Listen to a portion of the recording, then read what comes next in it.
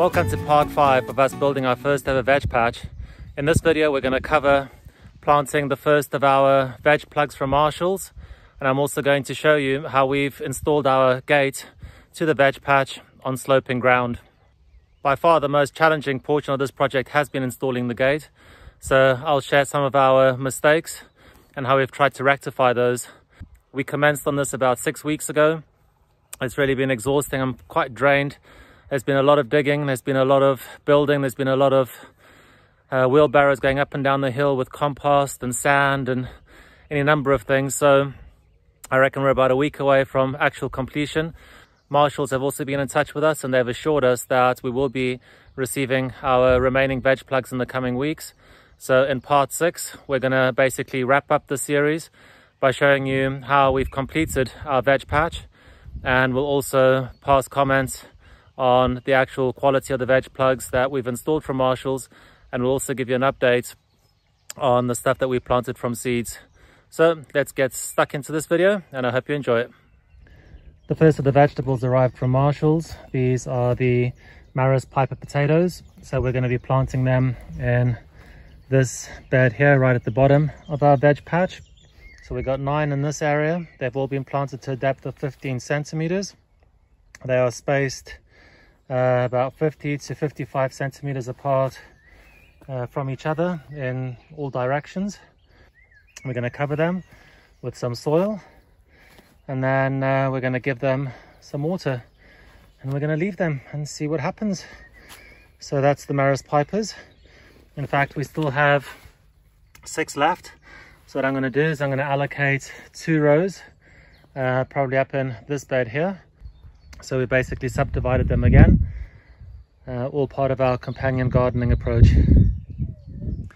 As a quick comment and update on Marshalls, we've now received 4 deliveries from them. So things as they are ready to come out of their warehouse get posted to us. The plants are generally put into boxes that are tight enough to hold them in place with a definite sign that says "this way up." But given how many hands these boxes must change, this particular box that had the leeks in it was an absolute disaster. We've had to try and salvage them. It had obviously been tipped upside down, so some of the leeks have fallen out. There's a patch that just doesn't have a leek at all. So this particular one hasn't been great. I appreciate that it can't be very easy to ship live plants, but given that Marshalls are an established provider of live vegetables and veg plugs, you would have thought that they'd have a slightly better system to get stuff through to us. Nevertheless, we'll try and salvage what we've got here. So I'm just planting the leeks now. As you take out the leeks out of these containers, the actual soil itself is very, very soft, so they all fall out. So you just got to be a little bit delicate to make sure that you actually get them into the ground properly. So that's the first 12 leek jollens planted. They are in. The soil itself is really, really damp and really wet because we have had a lot of rainfall over the last couple of days. So there'll be no need to water these guys. This morning we received our next delivery from Marshalls. This is the Oriental Mix baby salad leaves. We eat a lot of salads over the course of the summer, so it's always great to have a variety of salad leaves. We are growing several different varieties. I'm quite intrigued about this one. So this particular salad leaf set is going to go into our box. It's going to go alongside the leeks that we planted yesterday. In terms of the quality, the leeks that arrived were in a horrible state, as I showed you yesterday.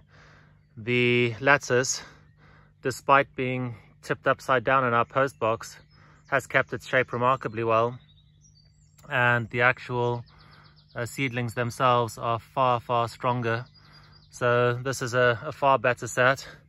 They were packed clearly a lot better. They are very compact in the actual trays. So these should pose absolutely no problems getting them into the ground. So with each passing day, we're edging closer and closer towards completing our veg patch. The next thing that we need to do is put the gate on. Now this was always going to be my biggest headache, because as we can see, as we step back a little bit, this ground slopes quite a bit.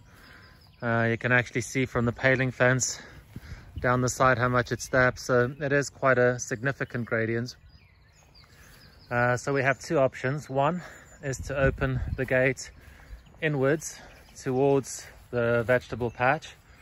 The issue there is that we are going to hit the bark chippings, which are piled up about 5 centimeters high. And the biggest concern that we have is that because we've laid the chicken wire to try and rabbit proof this, we need the gap underneath the gate to be as small and tight as possible to prevent anything from getting in underneath there. So ideally we want that gate to be virtually resting on the ground to keep the gap as small as possible. So what I figured, what we'll try and do today, is we're going to be using our pickaxe. We're going to excavate a square which is going to be more or less the length of an open gate, down to a height that will be level with this area here. Once that is finished, I will be laying more chicken wire in there, and the chicken wire will continue to run in line with the other meter that we have here. So that's the plan. I'm going to get the pickaxe and the spade ready, and we're going to start digging. I've got to say, if you want a good old school arm workout, working the pickaxe is certainly one way to do it. It really is a great bit of exercise. That aside, the one thing I haven't mentioned is that when we went and bought our paling fencing, they actually didn't have a gate that was in the same design as ours. So we're making our own gates simply by taking one of the paling fences. We've cut it in half, and we'll have the longer piece on that side and a slightly shorter piece on that side. Is just the way it worked out. That is the longer piece that is in position now. So we can see that where the gate opens is quite good. I might just extend that by just another 10 or 15 centimeters, just so we have a nice area and a border around the gate. In order to ensure that the excavation that we made is sufficiently deep, we've put the gate on. The gate looks great. It's nice and even. It works with everything else. Now, the biggest thing with sloping land and gates is that because we don't want little animals getting in underneath the gate, you kind of have to work with the slope. What I mean by that is that we started on the left-hand side, which was the highest portion. So if we'd started on the right, that means that down the left we would have had the biggest gap. So what we did is we put that as low as we could on that side, the left-hand portion of that gate. And as we moved across to the right, we started to run out of space. So what we've done with our paling fence gate is we modified it by just sawing off the two bottom legs just there to create clearance space for us over the concrete, and to give us enough space underneath it to be able to put the bark chippings down. So I'm really pleased with the way the gate has turned out. The excavation we had to just modify slightly. We made sure that there was a clearance space throughout the entire path that the gate opens of at least 10 centimeters, which means that we can put bark into 5 to 7 centimeters. So it's nicely compacted. Then we have extended our chicken wire, which runs from the end there all the way underneath the gate, and it meets up with the chicken wire inside the veg patch. I'm probably also going to build a small wooden frame just around the area of the excavation to keep the bark in. So as you know, this is the first ever veg patch that we have built, and we have hit our first major snag with regards to this particular project. Our goal in building this veg patch is to obviously have something that is functional and produces vegetables for us, that looks good, that basically blends into the property, and also is practical in the sense that we want to keep little animals such as rabbits out. We've seen a lot of posts online where people have written that rabbits have gotten into their veg patches and have completely decimated their crops. So our objective is to obviously rabbit proof ours as best we can, which we've already detailed in a previous video. The gate, however, is one of the weakest points with regards to keeping rabbits out. So that is why we've run the chicken wire underneath the gate, and we've placed our gate as low as possible to the ground. When we commenced this project, we did a lot of research with regards to how to build veg patches on slopes, which is why we were able to put our fence in the way that we did, and that looks good. But during the course of our research, we were not able to find any information that provides any details with regards to how to build and construct a gate that opens with the slope running away from you. So the easiest thing to do is to obviously just elevate your gate, pick it up so that it clears the ground, and then it basically opens. We can't do that because we have laid the bark chippings on that side, and had we done that, we still would have had quite a bit of clearance underneath the gate. So what we've done is we've placed our gate at the lowest level that we possibly can. And when I started thinking about this project, the obvious thing for us to do was to build that excavation and to push it away from us. That has all been very good and well up until the point where I placed the sand in yesterday and I confronted an obvious issue. With our gate closed, everything is fine. As the gate opens, we can see our clearance underneath where the bark chippings are going to be is great. This is where the problem starts. So you hit the end, you can see the sand at the back. That obviously can't be filled with bark chippings. And then you've got this little bank at the back where if you pile it up with wood chippings, it's merely just going to slide down and you'll constantly be left with an exposed area. When we moved into our property, the previous owners had gutted big portions of the insides.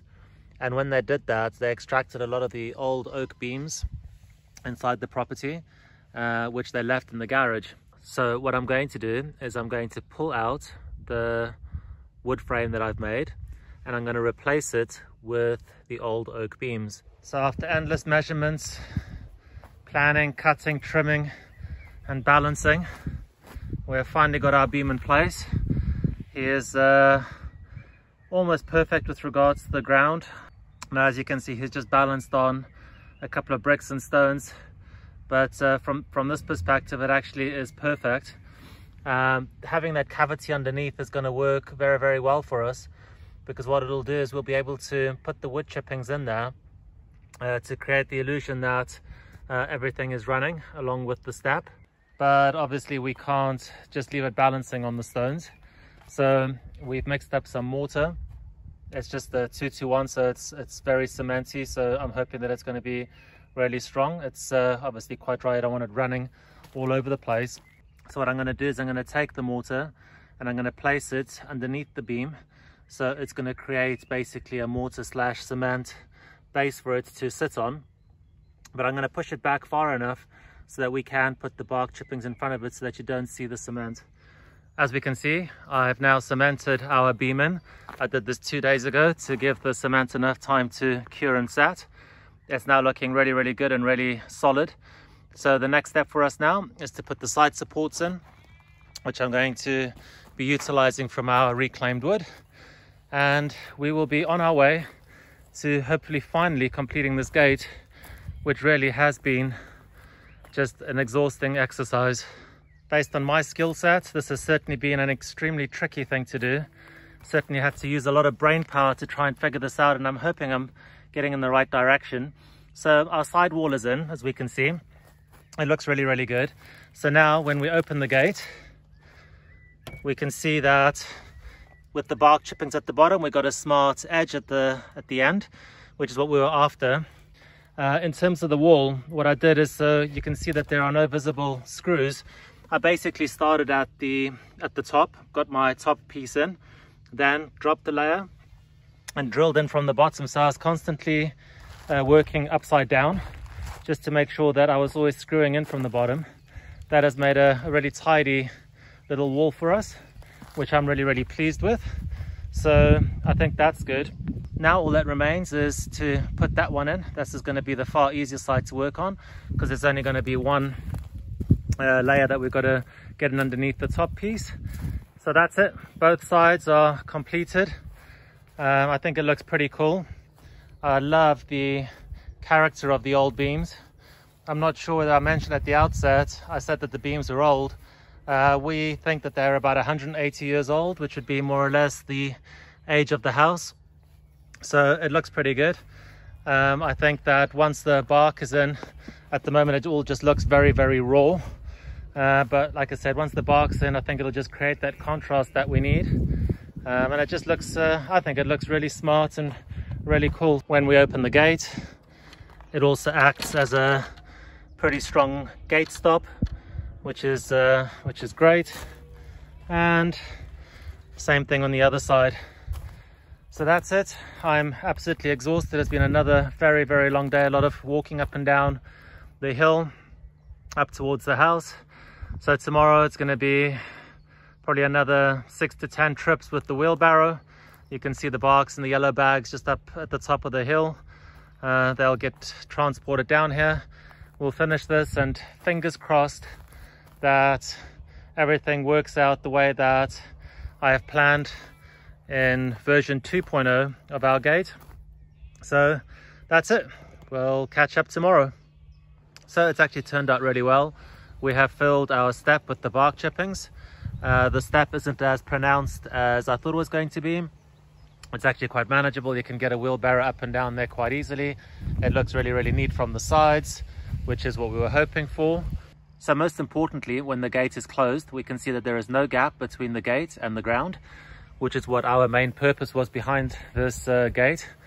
There is now very little possibility of any animals burrowing in underneath there. And if they do try to burrow, they're just going to hit the chicken wire that's right underneath there. So that's it for part 5 of this video. Thanks for watching. In part 6, we're going to start looking at the vegetables that we've planted. We're hoping to get more deliveries this week. We'll give you a progress update with regards to how everything is faring, what's succeeded and what hasn't. And we'll also look at the other finishing touches that we're going to touch on. You can see just behind me, we've already started planting the rosemary on the outside of the veg patch. So those are all things that we will cover in part 6. So if you've enjoyed this video, please hit the subscribe button below so that you don't miss out on part 6. And we'll see you then. Bye-bye. Thanks for watching. You can also follow us on Twitter or check out our website at myhomefarm.co.uk. If you enjoyed this video, please hit the subscribe button below. And if you have any suggestions for any other videos you would like to see, please leave a comment. We hope to see you on our next video.